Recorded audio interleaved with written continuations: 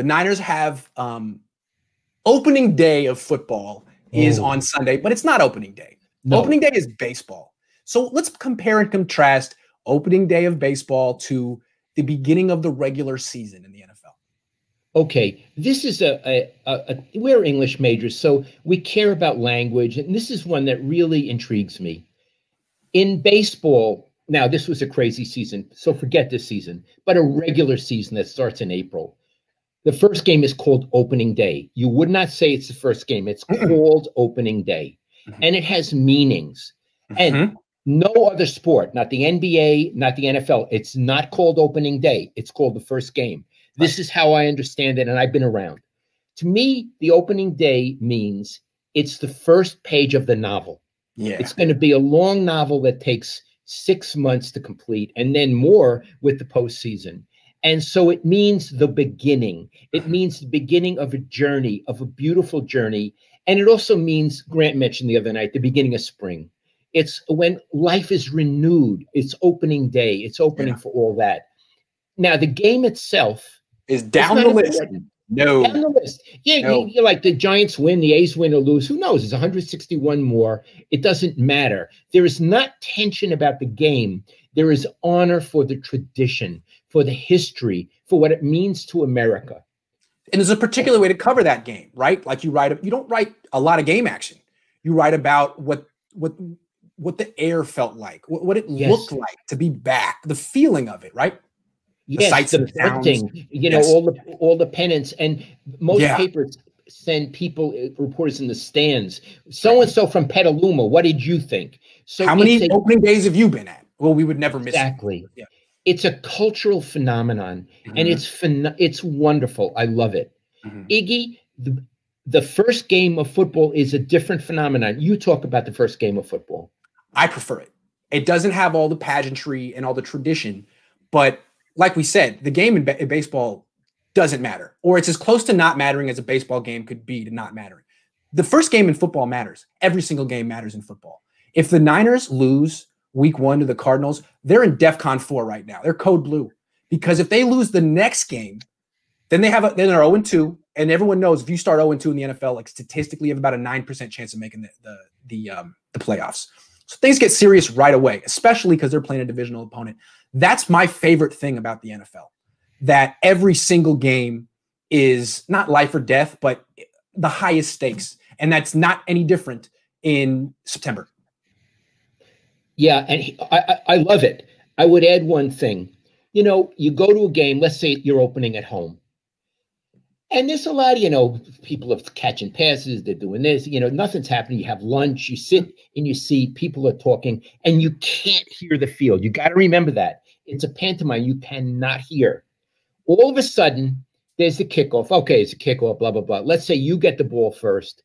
You know how that works. And all of a sudden, Garoppolo or whoever the quarterback goes under center. And I'm saying to myself, it's really happening. Here we go.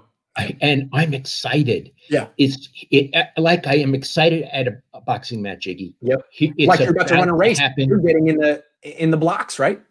Exactly. Oh, yes. It's about to happen. Here we go. You don't feel that way about baseball. And then they run the first play, whatever it is, and it's such a rush. Yep. And then you have to sort of calm down because you have your job to do. And you have to write down in your pad what the play was and all that. And it takes me a tiny bit, like it took me past the first round of boxing matches to become a journalist again and not be so excited, and that kind of thing. Yeah. I think I would have a real tough time covering baseball because by April 15th, I'd be like, fire the manager, or who is this first baseman? He's only past 10. And like, really, the trick is don't overreact to really anything until May. I couldn't do that. I like that in football, the end of the first game, those grades matter. Your judgments matter. And there's a lot at stake. The picture has changed. The weaknesses are clear. The strengths are clear. I love all that about football. Right. And if they win, look, there is no better feeling than winning. If they lose, an organization, it gets dark and gray and cloudy. People are unhappy and people are angry at other people in the organization. It's not where you want to be. No doubt. Because right now is the honeymoon time. They have their plan Everything's going according to plan and they trust their plan. Then week 1, they see how that really works. How's that new right guard you thought would be good? How's that new rookie defensive tackle you really believed in and you praised all offseason? Because all those words don't matter anymore. Now you get to see him play in a real game, and everyone gets to see him too. So it's no longer the questions all offseason that the coaches get are, what do you think of your rookie defensive tackle? What do you think of? No. After in 5 days or whatever it is, it's going to be Kyle. You started Tevin Coleman again. What was that about? Yeah. Kyle. If they lose. Yeah. If that kind of stuff. I love that.